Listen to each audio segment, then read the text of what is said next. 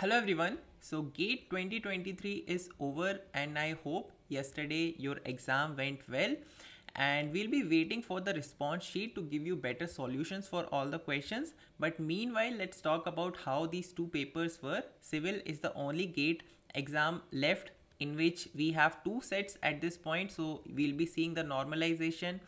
But let's talk about how these two papers were. So for the first or the morning paper, we had 34 MCQs, that is multiple choice questions, then the numerical answer type 22 and 9 MSQs. So MSQ in both the sets have come much more, or we can say at least relatively more than the other branches.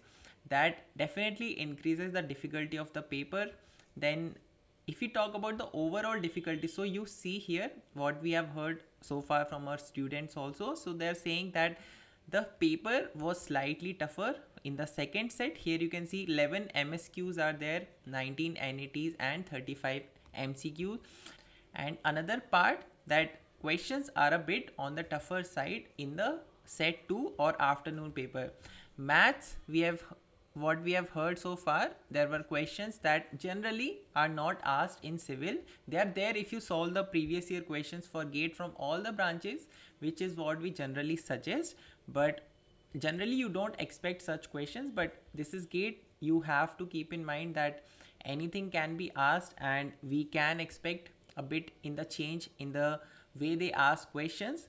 So the basic, this is the basic breakdown, whatever we have heard so far. The second set is on the tougher side, but until overall questions, all the questions are not available, because it is possible that some part of the paper in morning shift some questions were tougher, and in the afternoon shift overall some other questions were tougher. So there it is possible that there may not be that much of a difference when it comes to the final calculation, but all that we can only say when we have the proper detail.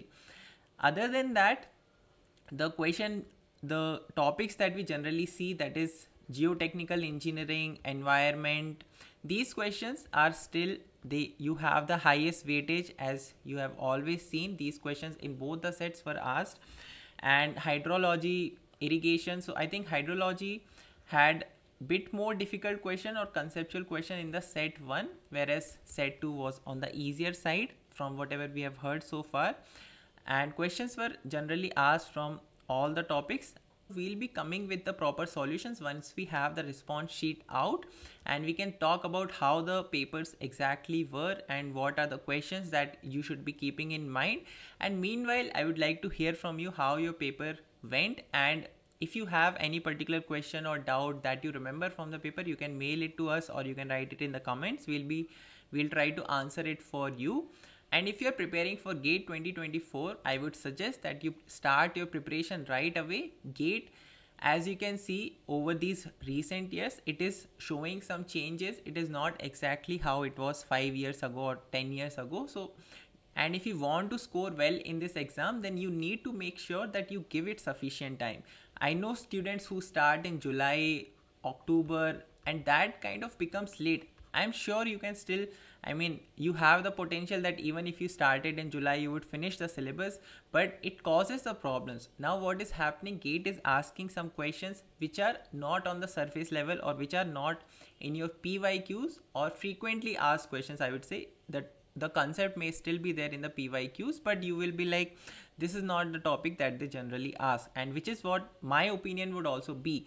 But as the times are changing, GATE is introducing more questions that they had never asked. Like for environment this year it was seen. So you need to keep that in mind, and to prepare for such an exam, you need to make sure you have an early start, and it is a vast syllabus. So if you start early, you would have a much better chance at scoring what you actually want to score in this exam. So this is it for today, and once we have as I said, once we have the response sheet, we'll be coming with the solutions. And if you have any queries, you can reach out to us and we'll be able to help you with that.